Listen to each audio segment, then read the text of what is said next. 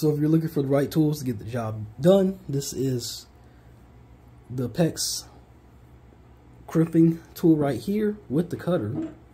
Really need these two, especially for plumbing jobs. I'm using PEX pipes to hook up to our refrigerator so we can get water to it, because we need to get free access to getting ice in our water.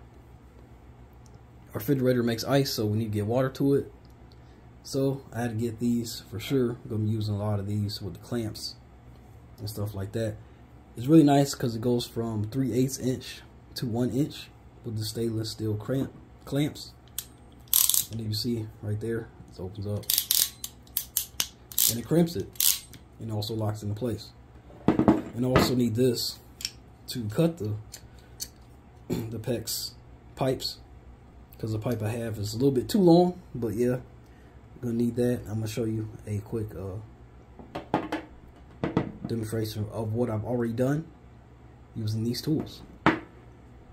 Alright, so now I'm in the basement. As you see, I got the PEX pipe.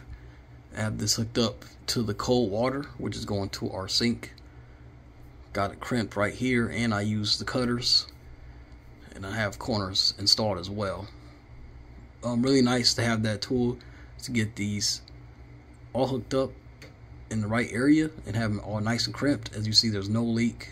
It's been sitting here for a good week now. Haven't had any leaks. You can check. I've checked the floor, I've checked all around, and yeah, really good to have those tools and highly recommend it. Don't mind this old basement.